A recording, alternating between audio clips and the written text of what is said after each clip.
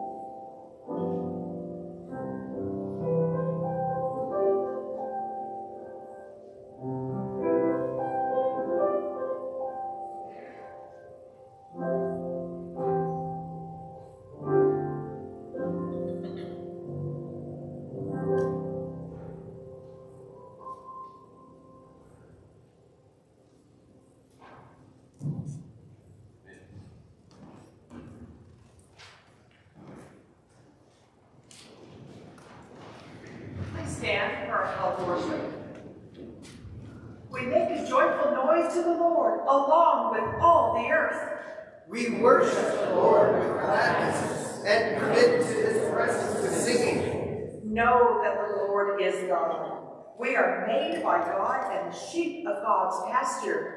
Let us enter God's gates with thanksgiving, God's courts with praise, giving thanks and blessings the holy name. Our opening hymn is Come Christians, Join to Sing, 158.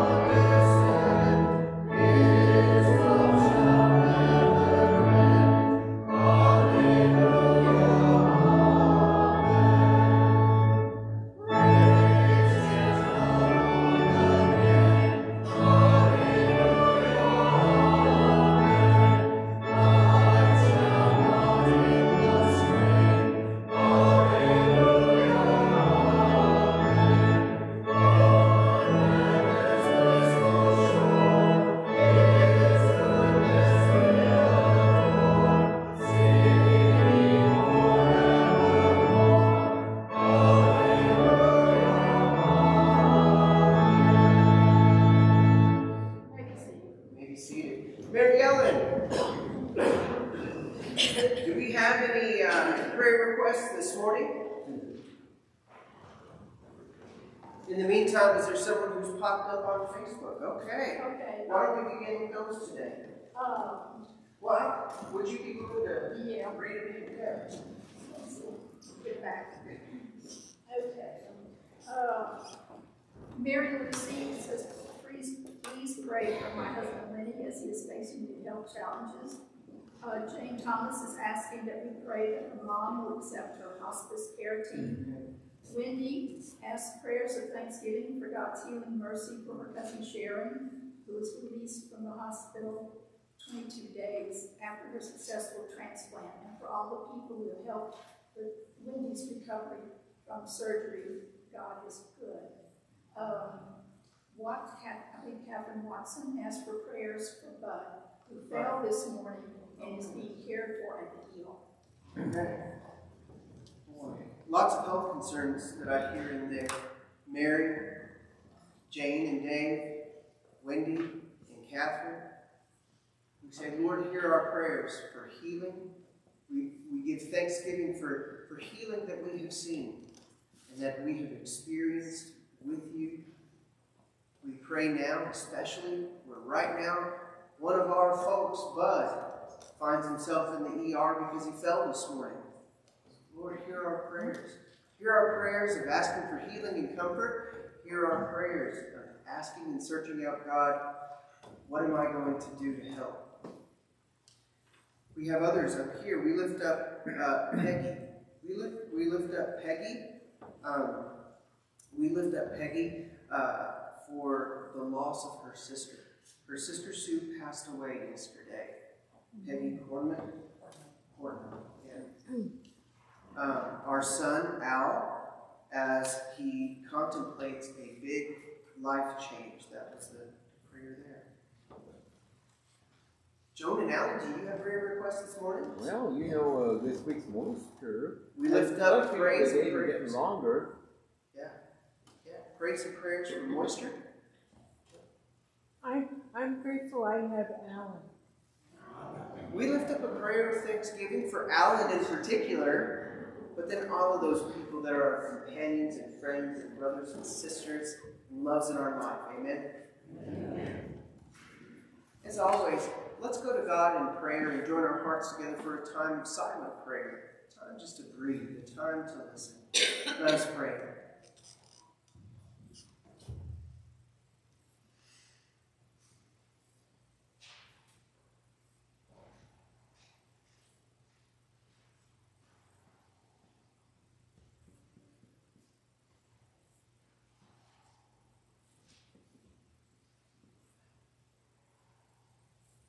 Lord, here we are to worship. Worship you as mighty Creator, as mighty Redeemer and Savior, as the mighty and guiding Sustainer. We humble ourselves before you in worship. We can sing praises like, "Come, Christians, join to sing." We can join our voices together in calls to worship. We can do all of those outward things, but you ask and call for a sincere heart undergirding all of it. So, Lord, help us with our sincere hearts. Help us, O Lord, with hearts that are insincere. No matter how we came in this morning, let us just take a moment and celebrate the opportunity to breathe, to listen, to look to our right and left, and see our brothers and sisters in Christ, all wanting to be focused on you. So, Lord, help us be humble. Let us submit our hearts to you, and take this time to be vulnerable with our hearts. In that vulnerability, Lord, we also lift up bold, trusting prayer requests to you. Prayer requests asking for healing. Offering up thanksgiving to you for healing that has taken place. We lift up ongoing recovery. We lift up those who are facing big life changes. We lift up those who find themselves in such a tender moment in the midst of loss of loved ones. And we know that radiating out, there are many prayer requests for many hurts and joys alike throughout this world. Lord, may we be in tune with the resonance of your praise and will. In the ways that we have been broken down over the course of this last week, help us be mended back together in your love and grace, even if we have been the ones doing the breaking, whether it has been the breaking down of ourselves or maybe the breaking down of others. Lord, hear our prayers, asking, receiving, offering forgiveness. Through it all, through the meantime of our lives of faith, we remember the constant prayer that your Son taught the disciples, a prayer that we say even now, in this time of worship that we have set aside for you. Lord, hear our prayers. Prayers of maybe it's the assurance that we need in saying it out loud. Maybe someone to our right and left is struggling and they need to hear another's faith and assurance. We say it all the same, looking inward, outward, and upward as we remember evermore that you are indeed our Father, who art in heaven. Hallowed be thy name. Thy kingdom come, thy will be done, on earth as it is in heaven. Give us this day our daily bread, and forgive us our trespasses, as we forgive those who trespass against us. And lead us not into temptation, but deliver us from evil. For thine is the kingdom, the power, and the glory forever. Amen. I'd like to invite Laura forward for our first scripture reading. Maybe it's a passage that you've heard before, but it's been a while. Maybe it's brand new to you. But it's about a burning bush that isn't burned. It's about a revealing of a divine name. All that will come. Hear now these words ancient words and yet let them fall fresh upon your hearts and ears. Exodus chapter 3, verses 1 through 15. Moses was keeping the flock of his father-in-law Jethro, the priest of Midian. He led his flock beyond the wilderness and came to Horeb, the mountain of God. There the angel of the Lord appeared to him in a flame of fire out of a bush. He looked, and the bush was blazing, yet it was not consumed.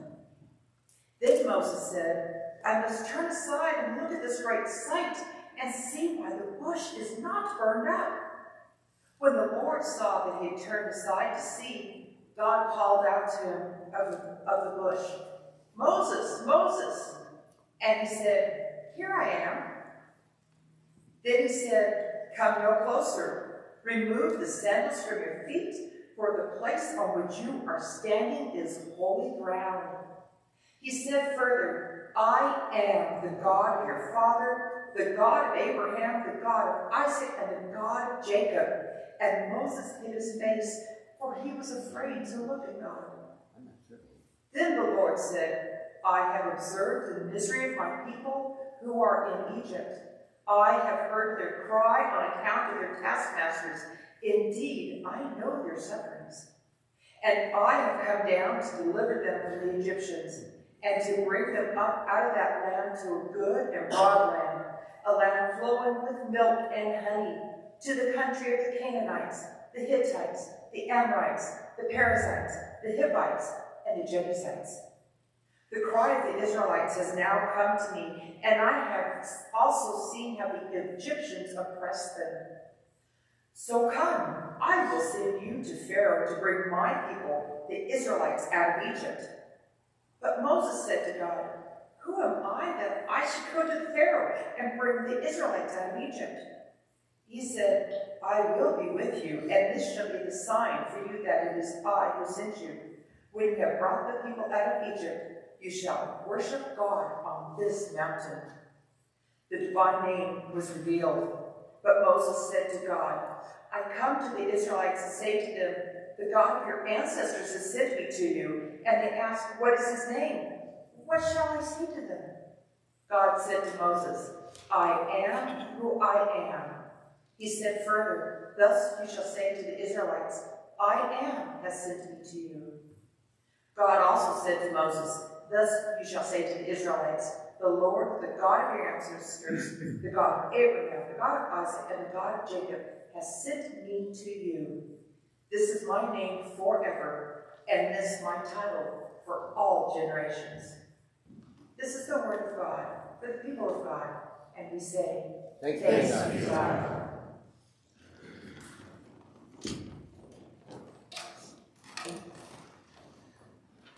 The name for all generations, and yet here we are gathered today. All right, Dave, is my guitar on? All right. Let's all rise as we are able. And just as Moses said, here I am. You have my attention. Let us sing together, Here I Am to Worship. That's in your green book if you want to follow along, and it's also on the screens.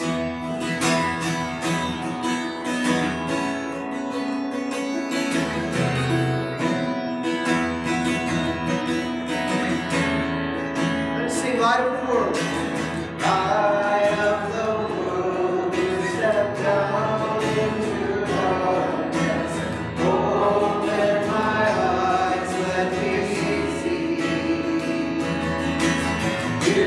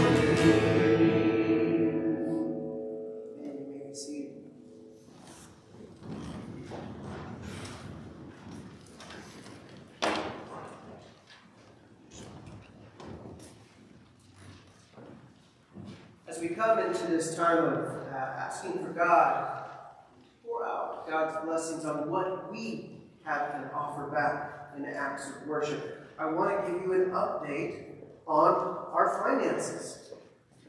So we had another change this week. We continue to look for a new bookkeeper. We had hired Dan Marsh at the end of December, and we had to unfortunately let Dan go this week. It wasn't going to work out.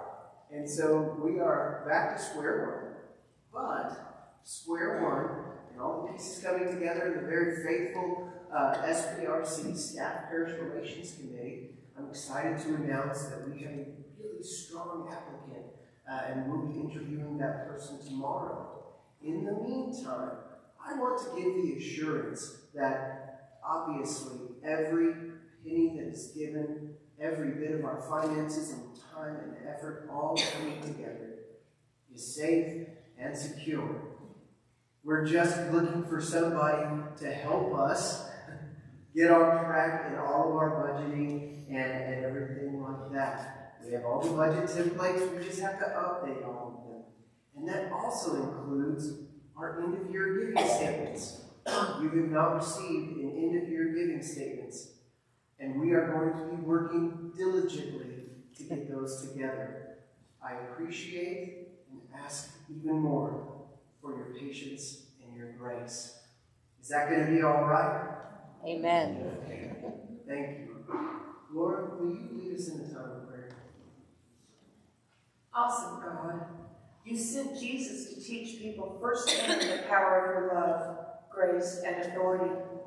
Jesus washed away unclean spirits and performed countless other miracles so that even the faithless would experience your love. You call us to be mindful and vigilant of the extraordinary miracles that you continue to work in our lives today.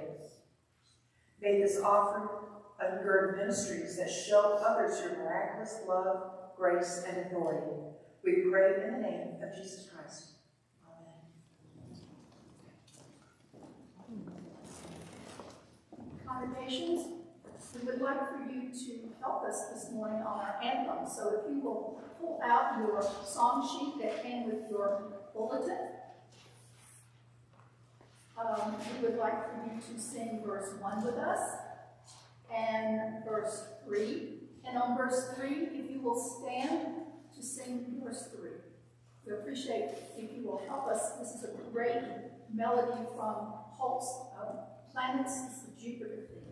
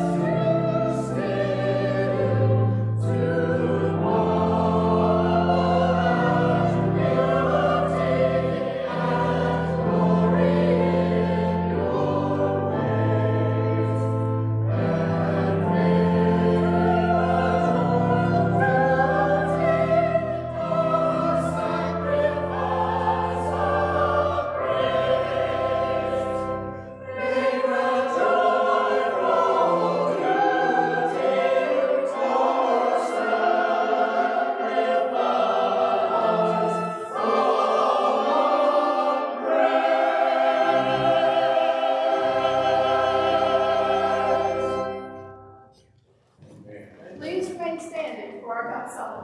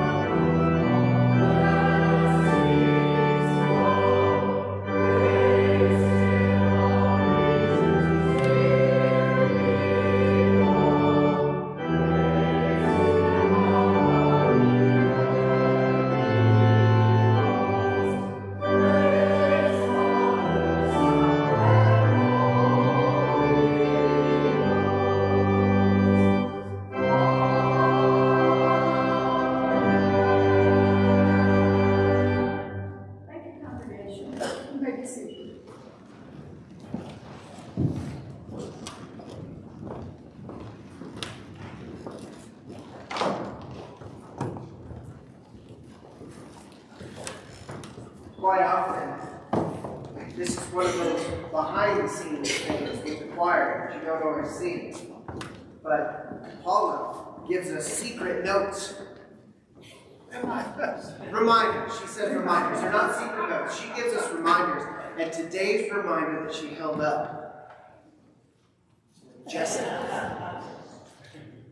Doesn't that song feel majestic? Yes. Thank you. Thank you, choir. And thank you, choir. Yeah.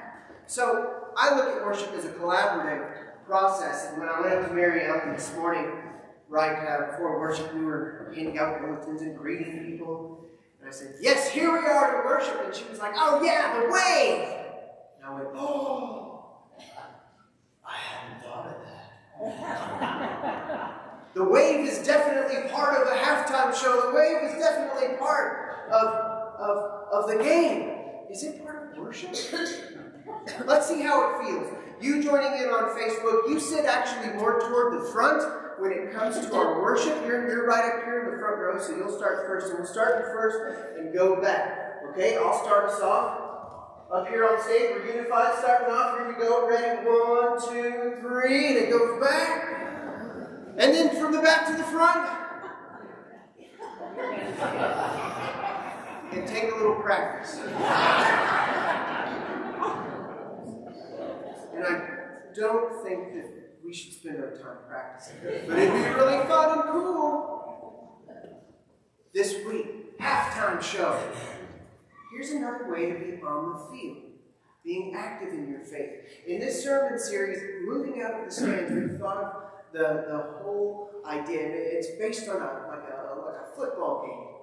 The first week was about moving out of the stands. Week 1, we looked at what can get us out of the stands and onto the field, into the game. And it was compassion that drove Jesus to feed so many. And compassion moves us to action. Last week we looked at lots of different parts that make up the team. Remember, we talked about coaches and players and support staff, all crucial for the game. And all of those people switch around positions. Unlike, real life and the real, kingdom or the real game that's going on. But in our game, sometimes we're quarterbacking, sometimes we're the center, sometimes we're running water onto the field for folks, right? Yeah, okay. The big arena is the kingdom of God. The team is on the field. There are people in the stands watching, spectating, and they have the opportunity to jump on the field and get in the game anytime. Today, over this arena, let's think of God watching over all of it. God's watching the game, overseeing, watching us worship. In this series, the opponents that we have, they change from week to week also. Let's see if we can find some too. Now, week 1, our opponent was apathy. Week 2, that rugged individualism and thoughts of, someone else will do it. Those are the opponents. Let's see what opponents we might have today. Wait, can you have opponents in worship? Well, today is the halftime show. Everybody loves a good halftime show. And even when they're really bad halftime shows, they get just as much publicity and are talked about, right? Yeah. And we're going to play with our imagery again a little bit today. The halftime show for us, I want us to think of as worship. Worship is when we pause periodically in our ongoing ministries and missions and service, game, to express our joys and hopes, express our faith, and maybe it's through pain and crisis too. We express it all to God. We bring it to God in this place and in this time.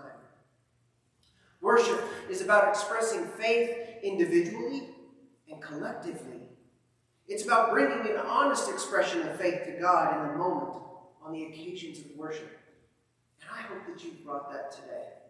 And I hope on behalf of those who plan worship that we've put together a worthy outline for the worship halftime show today.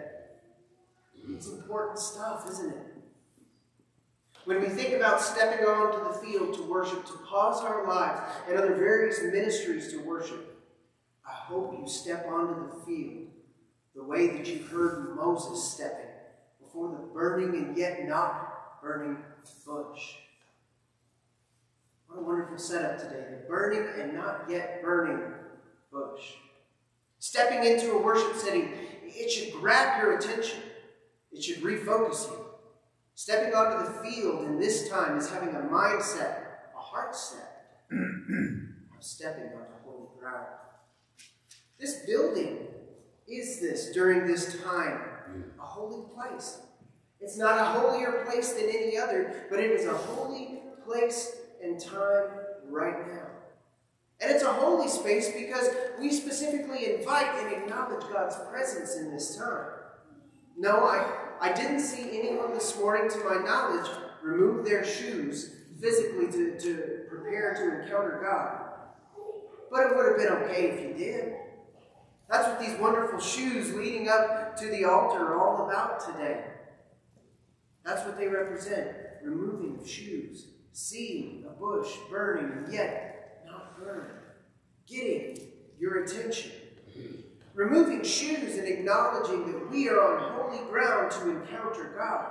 Removing shoes was a sign of submitting oneself to God, being humble, allowing yourself to be vulnerable and experience the presence of God in the moment. And so, if literally removing your shoes is what gets your attention focused and ready to encounter God today, I say go for it. It's not too late. If you want to bend over right now and slip those puppies off and bring them up here, you go ahead and do it. Take those shoes off. Well, but there are also other things, right? Maybe preparing your attention and heart is looking to your right and left and greeting people, welcoming them into this space. Maybe your way is to ritually turn off your cell phone. Not necessarily as a courtesy to others. Sure, it's a courtesy to others, but as a courtesy to yourself.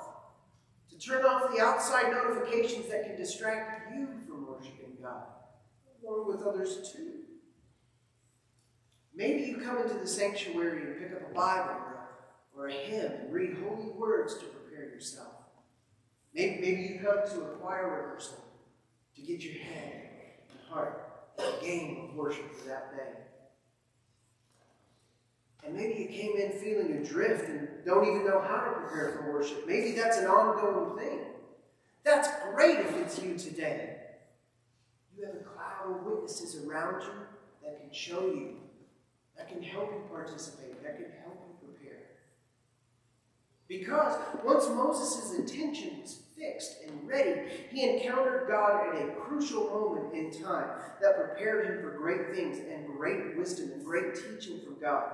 That God was going to redeem God's people. In the holy name, the revealing of the divine name. That name is timeless. And we can see that in the translation, I am. The divine name translates typically either as I am who I am, or I will be who I will be. I am that I am. Who is the I am to you this morning? Have you thought about it to help you worship the I am? Well, that's what the writer of Hebrews was helping people to in the passage that I'm about to read.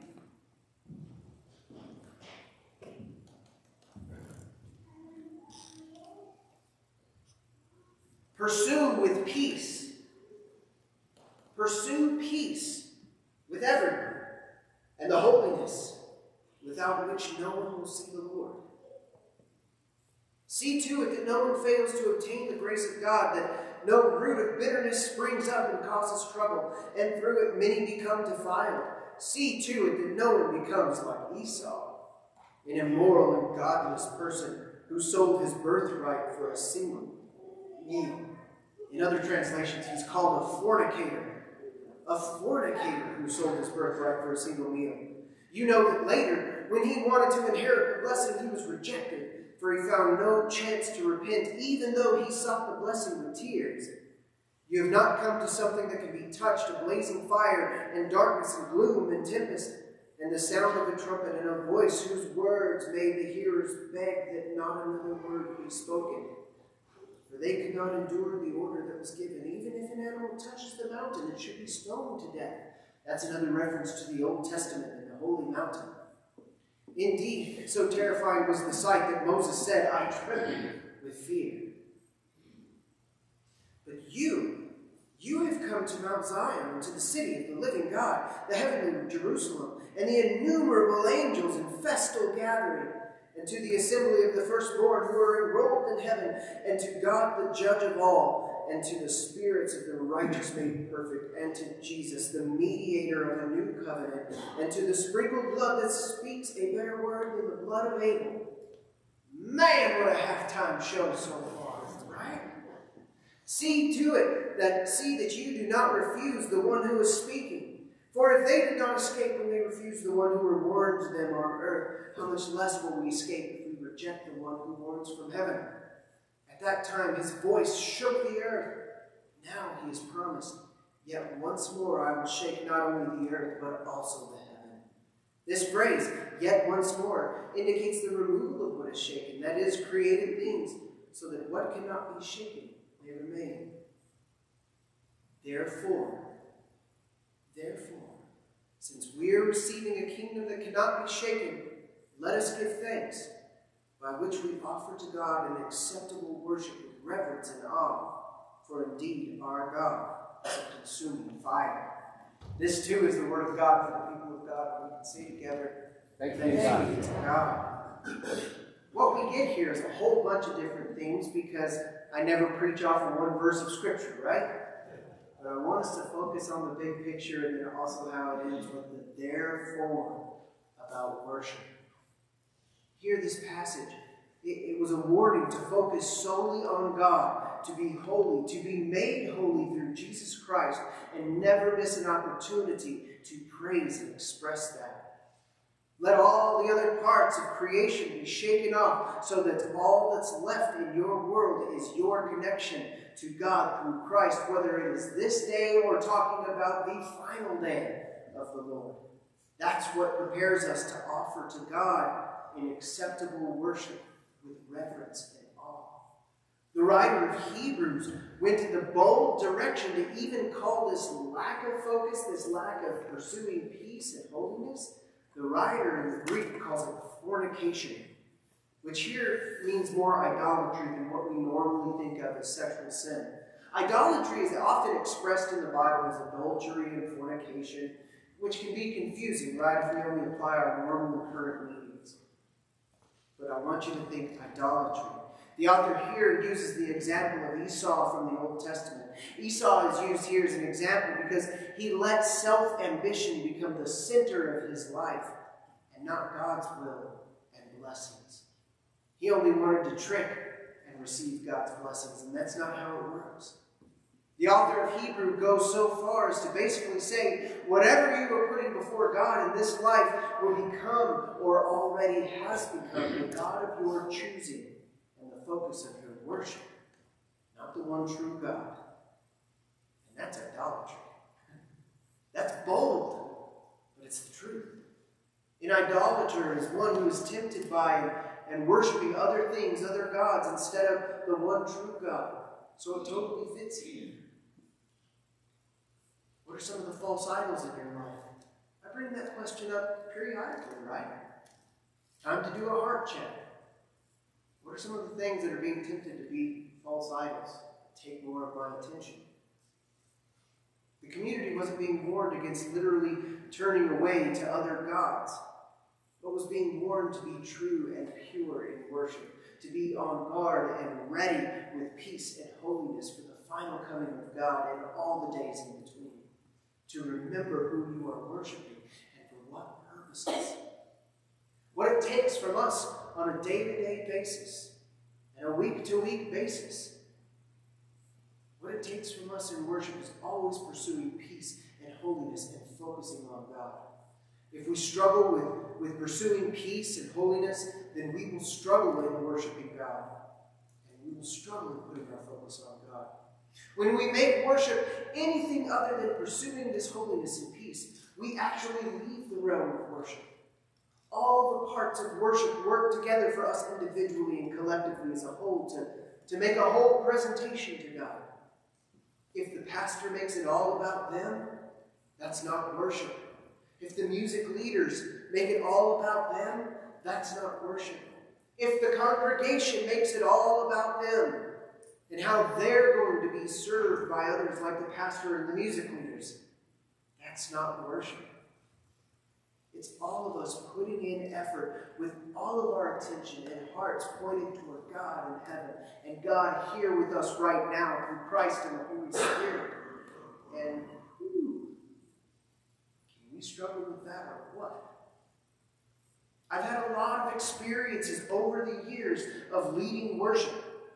I've often said that if I were to write a book right now about worship and leading worship, it would be titled 1001 Ways and Counting that Matt said, well, I'll never do it that way again. and the subtitle to it would read, A Journey in Worship Where Matt Was Not Pursuing God and Holiness. There are times in my 24 years of leading worship that I've made it more about me than God. Whether in leading music, praying even. There are times in my 24 years of leading worship where I've observed congregations making it more about them than God in the form of, what are you going to give me today? As though we're all here as worship consumers. Consumers in worship rather than givers of ourselves and God. Ouch, right? But it's true. When have you been that person? Now, what's worship going to do for me today? I need a boost. Or I need to feel something. What's it going to do to me? Here's the good news, too. We shouldn't let that stop us when that happens. Don't let that stop you if that has happened to you individually, and us together in whole, a whole group. Because our whole pursuit of peace and holiness through worship is the goal. Look to the present and the future about how you are going to approach worship if you feel maybe that you've fallen short in the past. Maybe you fell short today. It's all right. You're in good company. Right? Learn from that and move in a new and faithful direction. Your worship is perfect when you are pursuing these things in worship. Holiness, peace, humility. If all of us together are doing that, the sermon will be enough. The music will be enough. Music that you hear. Music that you yourself are producing. Prayers will be enough. The giving in the offering plates will be enough, which is also an act of worship. And people don't often enough view giving to the church as an act of worship, of sacrifice, but it is. It is an act of worship. It's worship and sacrifice to God that blesses all of us in our ongoing ministry. Your sincere speaking voice in a call to worship, in greeting, in giving a smile to other people, because it's all directed toward the Lord. It's enough. Your sincere voice and attention will be enough. You will see and experience the blaze of the burning bush, which at the same time is not burned up. That's true worship. That's the true halftime show that we give to God. I want to give another way to look at worship, how it's set up that I think will relate. It's more of a theater reference, but in the moment of the halftime show, what is an arena if not a gigantic theater? It's a reference that can help bring together Exodus, Hebrews, and all of us today. Soren Kierkegaard, he was a philosopher in the 1880s, and he talked about a whole lot of things. And he thought about a whole lot of philosophy things, and some were about faith. John's probably cringing right now. John Young, professor of philosophy. John, are you cringing somewhere right now because I just gave a big gloss over? But he talked about faith. He's actually an incredible thinker and writer about faith. I just want to get to the particular thoughts that he had about worship. In his mind about this theater, the arena, our arena is a theater, and inside the theater is a great stage, which might be the field for us. Normally, an audience at a theater is made up of people who have bought the tickets and are waiting for a performance. Here, in this model, the audience is God, and God alone. We are the actors, and we perform acts and songs and praises to God, our sole audience. In Kierkegaard's model, the pastor is the director, but I don't really look at it that way when it comes to worship. If I have to look at worship in this kind of model, I look at it more like a reader's theater. And I get to work with others in preparing weekly scripts and handing them out and helping give directions and guidance, like in the form of bulletins when I get them right and everything's in order, right? But all of that coming together, and all the while, I'm just a reader as well, loving to get to take part in it. And all of these parts come together for creative and ongoing worship services. That's a neat image, right? You're an actor on stage right now, performing for God. But this is not acting in the form of pretending. It's sincere. You are acting as you, and God wants you to be you. Good model? You guys like that? It's interesting, right? Well, let's get back onto the field. Okay? Let's get back onto the field and see what else comes out. I want to use a halftime show image of marching bands and being on the field and playing their hearts out. You guys like marching bands and watching marching bands? Yeah. When you see the performers and all of this in worship, think of the great marching band. Because let's be honest, the halftime shows in the NFLs these days, they're probably not great examples to use. It's a lot of provocative clothing and dancing, incredibly self-centered, and nothing but lip syncing to top it off. I do not want to promote a model of worship where we're all lip syncers, right? I'm not a prude, but let's stick with an awesome marching band for this image, the way it was before the halftime show became so commercialized and sensationalized. It's much better.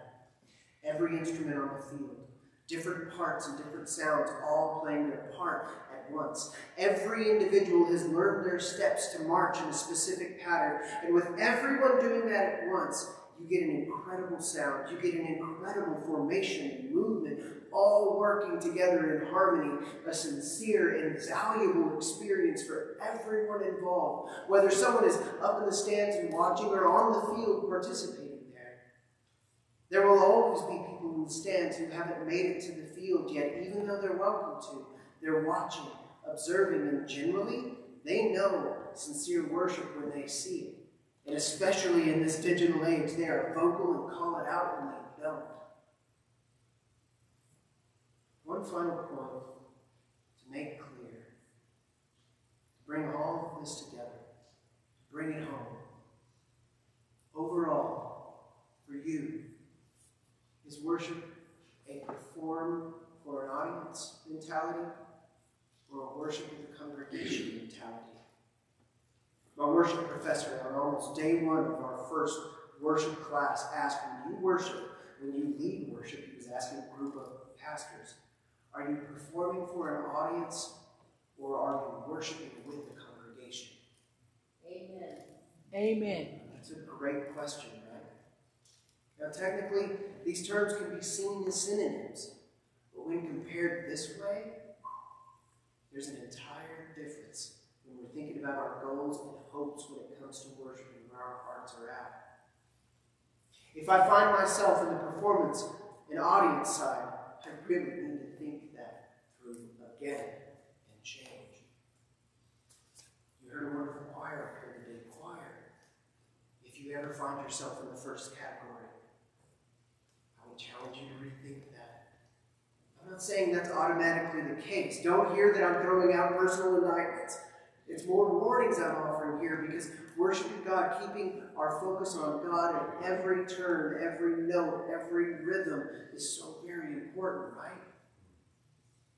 Congregation, who's not part of the choir. Paula would want me to add, not yet part of the choir. Congregation who is here, not part of the choir. If you find yourself feeling like people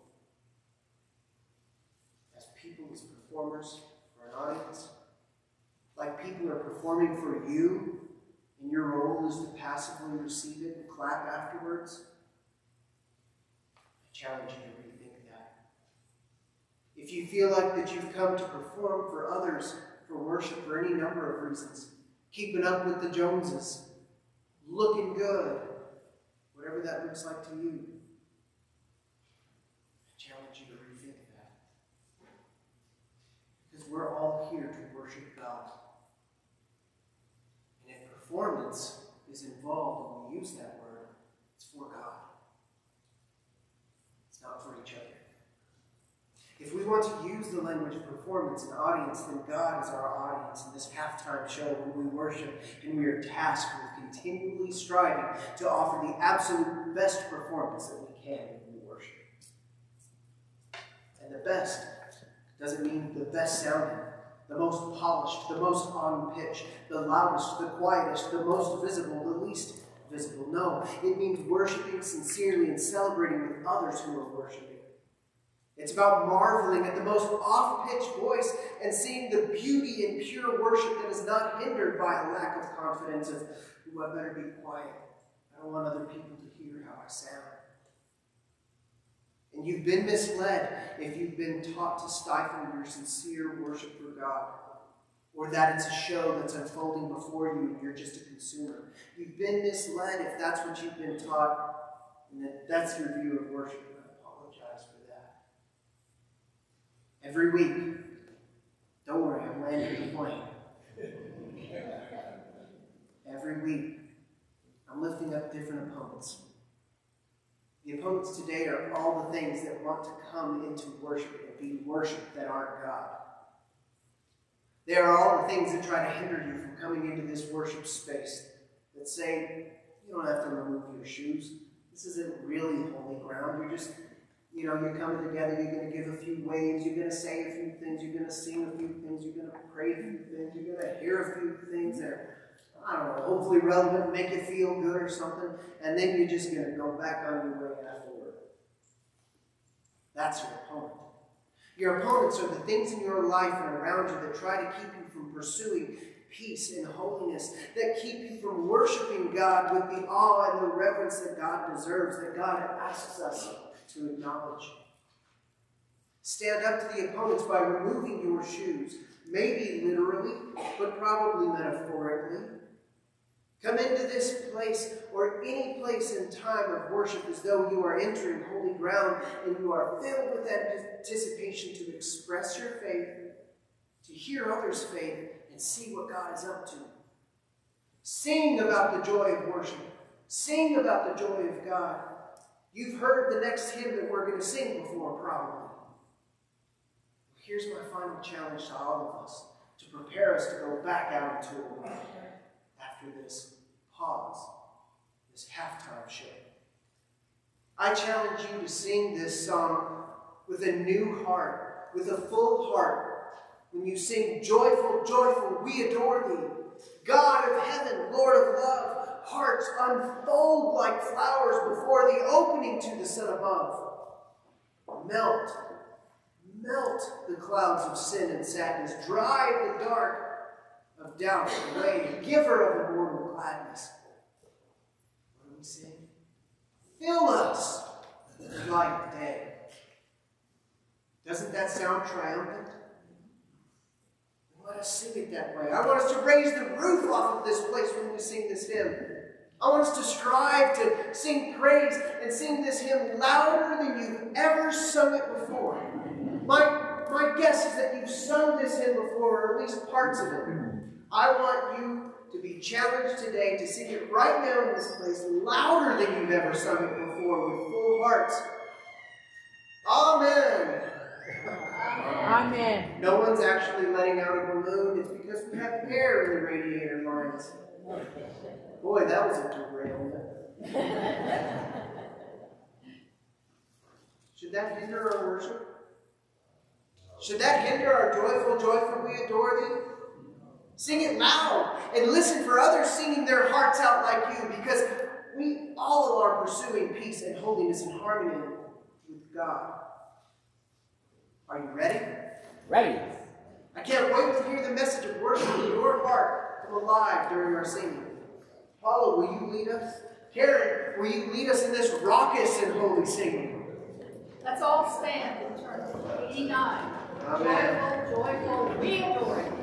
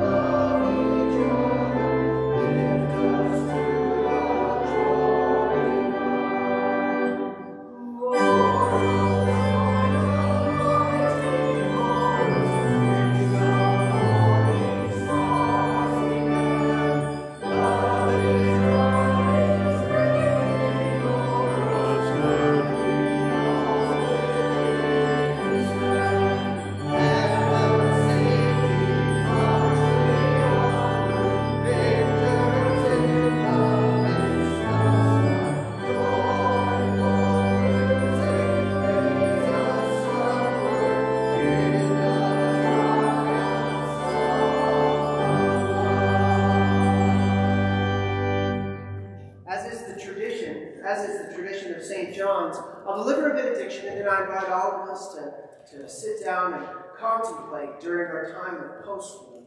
What is this service of worship? What's this halftime show meant to you today? What part stuck out to you? Receive this benediction. Go forth from this place, having been a part of this special halftime show. Go forth from this place, pursuing peace and holiness and connection with God and connection with each other through Christ. I implore you, encourage you, and challenge you to treat every worship like it is the biggest, best, most important halftime show of your life. Every time. Go forth in the boldness and humility of God the Father, Son, and Holy Spirit. Amen. Amen. Amen. Be seated.